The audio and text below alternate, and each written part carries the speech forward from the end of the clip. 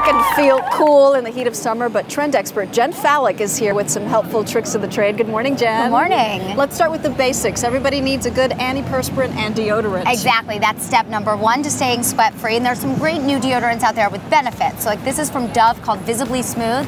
It's going to reduce the appearance of hair growth over time. So you use it every day, and it softens underarm hair so that it isn't as noticeable.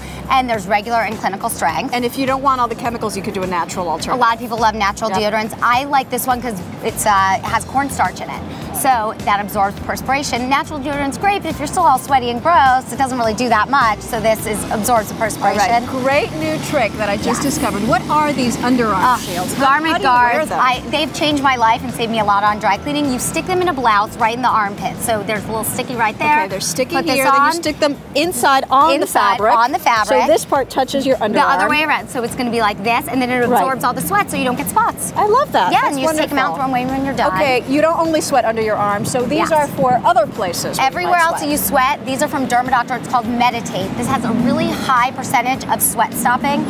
So it's like Botox sort of, but in a little towelette. Use it on your hairline. You can use it, in your inner before arms, you go back out. Your neck. Use it in the morning. Take one with you to refresh throughout the day. All right, you got to hurry a little bit. Yes. If you want to wear something under your sundress to give you a little boost, but you don't want to be too hot, what do you do? Summery take on the chicken cutlet. This is called the Holy Cup, and it's ventilated, so you get a little airflow in there, so you can get a boost, but you're not going to be sweaty. Put that in your bra. Yeah. Okay, you put these inside your shoes, and they keep you dry. Put these inside your shoes. This is summer soles. These are great for flip flops, and then Air Plus has these Cool Max technology insoles for sneakers, so you cool your feet down. Very important for us ladies. How to keep your makeup from melting off. Exactly. Step one is a primer. Use that first thing in the morning. We've got one here from Becca throughout the day. This Prescriptive's Immediate Matte.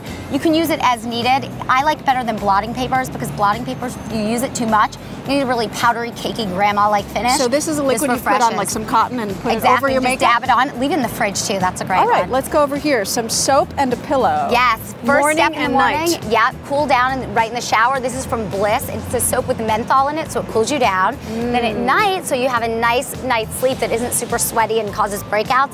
This is a Hollandia pillow. It's actually created in Israel. They get really hot temperatures there. It's breathable, so there's airflow all night long and keeps you nice and cool. Thank you, Jen. Jen Falek. We're going to put it on the web, earlyshow.cbsnews.com.